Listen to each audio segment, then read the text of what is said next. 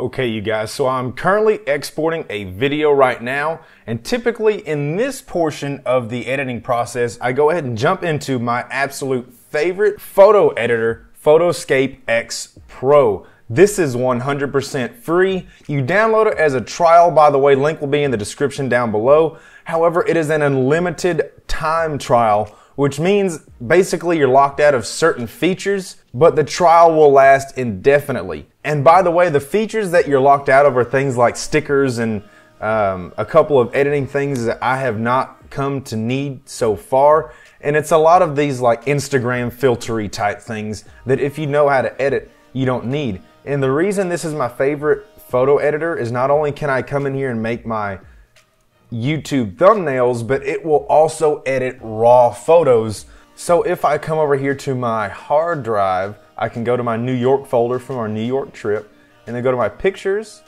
and then inside of my pictures are all these. And if you see, there's duplicates because I have my camera set up to take a JPEG picture and a RAW picture. The format that this uses is .rw2, which is a RAW2 file. So let's say I want to edit a raw photo. I will click that. I can double click it if I want to see it larger. The raw files do take quite a bit longer to open because it's a 22.6 megabyte file size versus a 8.9 megabyte. That's one of the benefits of raw, is that you're not getting a post-processed picture, you're getting the full raw image. And then if you hit Shift Enter, you jump into the editor. Now once you're in the editor, as you can see, this is sort of reminiscent of Adobe Lightroom. However, I actually prefer this over Lightroom. I like the layout a little bit better, and I like the fact that you get some of them, you know, the Instagram filters, or you can put stickers on here, you can add different backgrounds and borders and add text in here, and all these different things that you can't do in the Adobe Lightroom program, and this is free. So right here you have all these different things, and where it says Pro, those are the things that you're locked out of without paying. If you pay, it's $30. It's a one-time fee and you own it from then on. It's not subscription based, and 30 bucks is not too bad. You get to put all these weird filters and you can change them. Instead of being, you know, the entire picture, you can make it a mask. You can edit the mask. You can change the style of the mask. You can actually hand draw it in there, and all these different things. Also, you have a compare button to see before and after. And if you happen to hit apply, it's not stuck forever. Hit Control Z and it will take it back off. You still have the undo and redo feature on here. You have all these different things. You can turn it to a water painting, a mosaic, and then other than these limited use type things, you have your general editing up here in your adjustments, your colors, your crop. You can add vignette. If you come over here, one more tab to the right, color. This is your more advanced color editing, and just like all the other things, you can also see your compare before and after. And if you're editing in RAW, you probably know that you can really push these photos a lot further without getting any sort of distortion or anything like that. So a RAW photo typically is going to edit better than a JPEG because you have much more information for this program to work with. And just so that you guys know, if you click this cog in the top right, you'll notice that it is GPU accelerated. So if there's any sort of processes that can be accelerated or processed by the GPU, if you have a GPU installed, this will take advantage of that. So now that you've seen the edit and the color, if we come over to here to film, you have these, what I was calling these Instagram type filters, which you get a decent variety of them. And then see down here it says Pro. Some of these are locked out on the Pro, but as you can see, something like this, if you know how to do the color edits, you can do this all manually. So no, the Pro is not a requirement. It simply unlocks more presets is what the Pro version does for the film section. And then you have all these different things. I like the light leaks, though I think the light leaks are cool. I think if I was to buy the Pro, it would probably be for either the light leaks or possibly the lens flares. And if you guys haven't noticed, if you look down here, you can adjust the amount that you have it. So let's say I'm gonna click that, and you can adjust how much of the percentage that you have it. You can adjust the type just like you can in Adobe programs.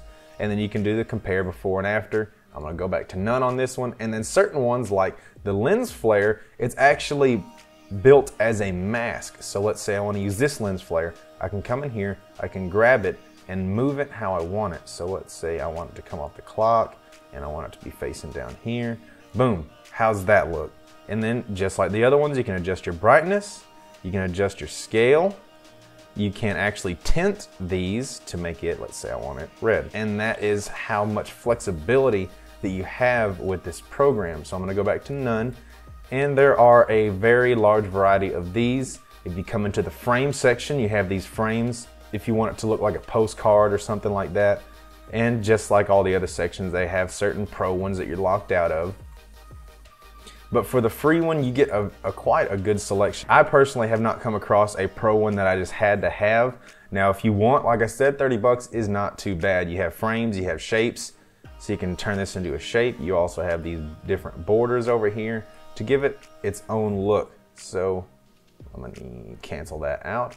And then you can come to the insert arrows, lines, text box, figures. This is how I come up with a lot of my YouTube thumbnails. I'll go to a PNG. It does accept and utilize PNG photos, so I can copy that, drag it in there, and then as you see, it does fully utilize the transparent background of the PNG. And then you can grab that, and then you can delete that out. You have text, which you can change the text, the outline, the drop shadow, the outer glow, gradients, all sorts of stuff. You have a huge variety of what you can do. And then you have these filters where you can change just like on the first page, except you can put it into more of a box. And then over here you have tools, which gives you even more options. So you have this warp tool, just like Adobe, and it has the strength and all these different options that you could want. I'm gonna make the brush size large. I wanna pucker up the clock. Pucker me, bro. Nice. Now, if you notice, this is editing for a single photo. If you come up here, you have batch edits, where you can copy and paste edits from one photo across a whole slew of photos. So if you went out and did a professional photo shoot and it was all done within an hour in the same light, same setting, instead of sitting here and having to go through and manually do all these different changes, you just copy and paste it to the whole batch. You also have an option for collages where you can drop in several different pictures to different collage frames. There are some pro frames, but there's a lot of free ones that are very, very cool. You can change the texture and the color and the pattern of the collage.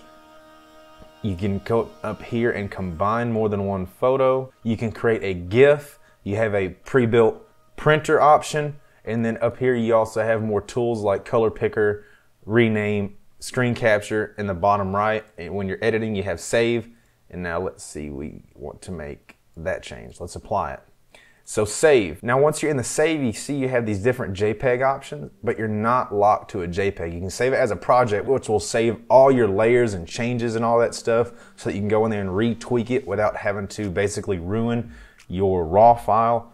And then you can also do save as. You can save it as a JPEG, a PNG, a GIF, a BMP, or a TIFF.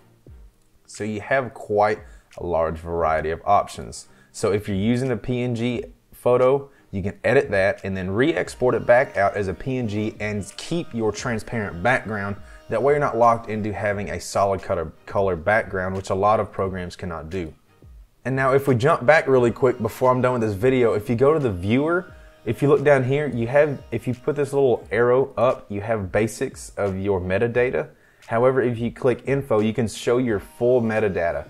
And that is my absolute favorite photo editor for a large variety of reasons, as you guys can see. I would also ask you guys that if you like this video, please like it. Please comment if you have any comments, questions, concerns, or want me to cover something in an upcoming video. Please subscribe to stay on top of all my new content. And if you want to support my channel even further, check out the Patreon link down below. Thank you guys once again, and y'all have a great day.